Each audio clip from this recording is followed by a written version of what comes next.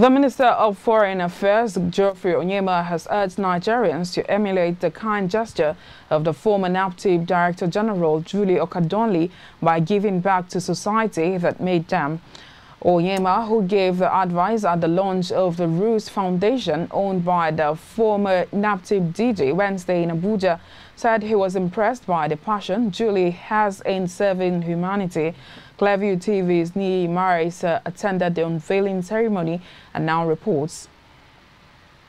The Wednesday launch of the ROOST Foundation, a non-governmental organization, brought together the creme de la creme in the society, such as the executives, administrators, legal professionals, entertainers, royalty, journalists, Nigerians in diaspora, diplomats, and other well-meaning Nigerians.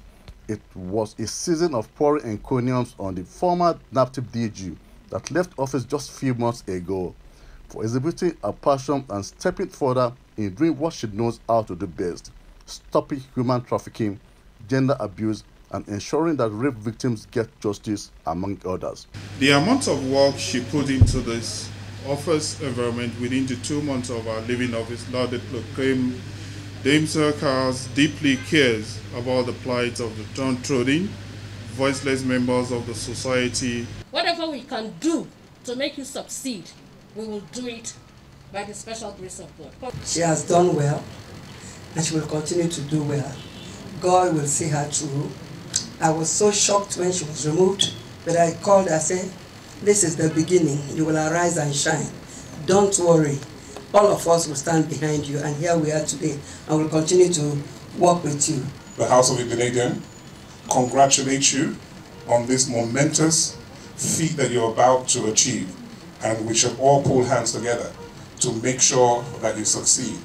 And wherever this darkness is, I want to assure you that the light shall surely come. It's the time to give back to the society that made her. Julie was so passionate, she expressed her feelings.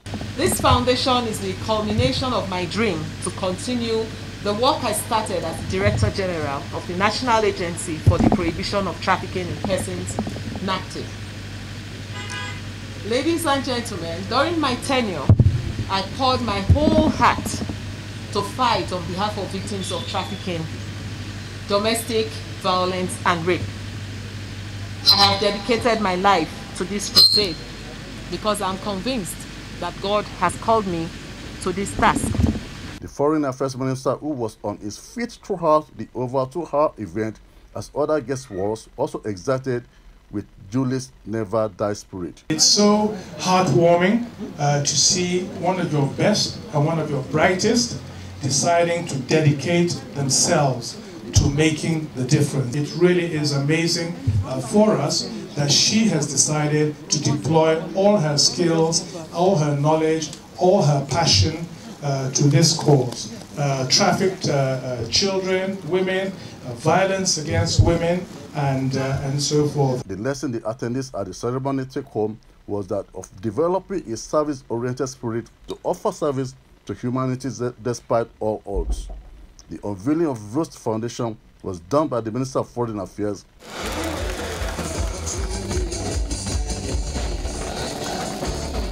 Nii Marais, reporter for Clearview Television.